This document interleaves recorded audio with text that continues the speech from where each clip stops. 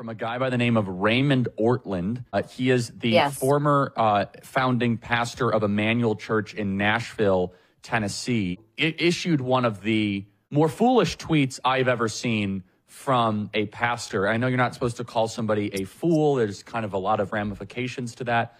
This warrants it. He tweeted, quote, "Never Trump, this time Harris, always Jesus."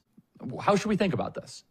This doesn't really surprise me from Ray Ortland. Unfortunately, he's got people like Russell Moore who are on staff with this church, but it is demoralizing because this is not a church in Nashville that's like waving the pride flag that everyone would look at and say, okay, that's not even a real church. No, these are people who probably consider themselves conservative Christians, probably agree with us on 99% of theological issues.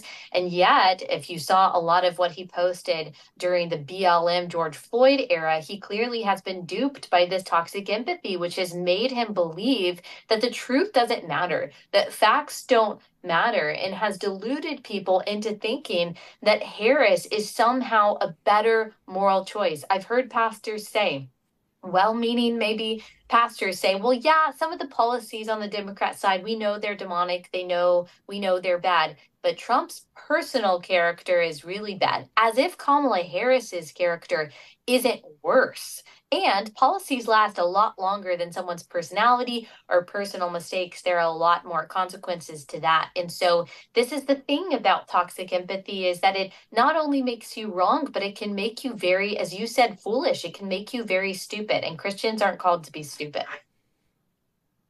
No, we are called to be, gentle as doves and wise as serpents, if I'm not mistaken.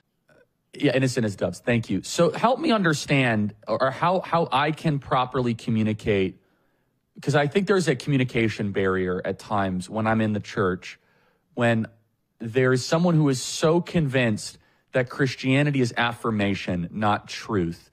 How do we break through that?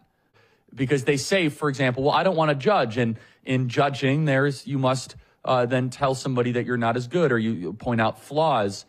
Yeah, I have been speaking to a lot of pro-life pregnancy centers and a lot of pro-life organizations, a lot of churches, a lot of Christian women. And this is an idea they have, that even if they personally believe, for example, that marriage is between a man and a woman, that they are obligated to not say that actually love compels them to stay silent. And really, when you look at the history of the church, when you look at pagan Rome, it looks a lot like what America does today. There was a lot of gender confusion. There was sexual immorality, and fanticide and abortion were widespread practices.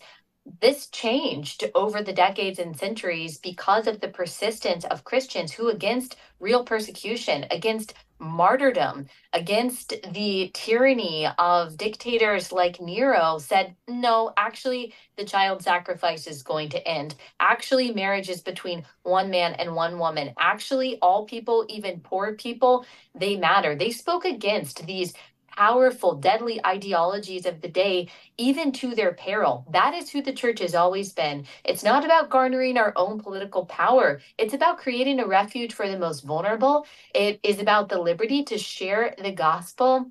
We've got a woman, Bevelyn Williams, who was just sentenced to 3.5 years in prison by the Biden administration because of unlawful assembly. She protested outside of a pro-life or outside of an abortion clinic.